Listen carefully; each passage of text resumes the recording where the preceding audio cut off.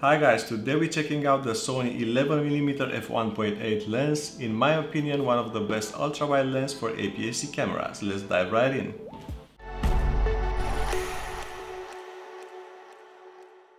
The Sony 11mm F1.8 is an ultra-wide angle prime lens designed for Sony's APS-C sensor cameras. It offers a fast maximum aperture of f1.8, making it a versatile lens for low-light photography and for creating shallow depth of field effects.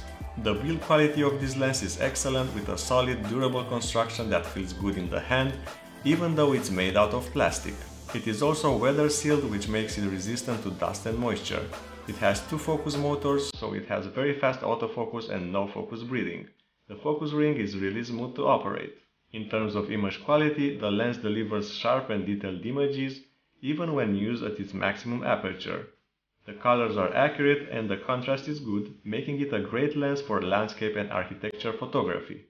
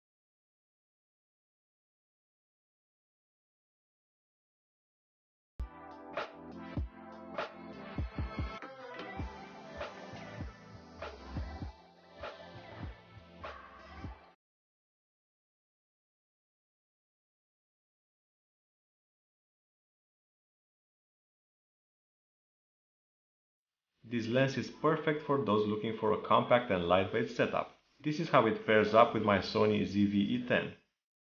Note that the 11mm ultra-wide angle lets you use this lens with the steady shot on, without zooming in too much on the subject. So in the end you get like a 15mm lens field of view while vlogging, with some great background blur.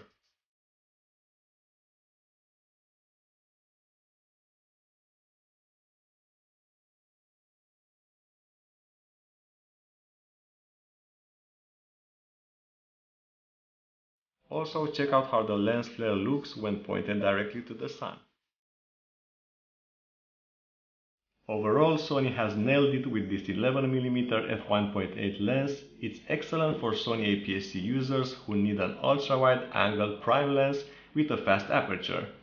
Its solid construction, excellent image quality and weather-sealed design make it a great choice for photographers who demand high-quality results without spending too much on a G lens, as this one is only around 500 euros.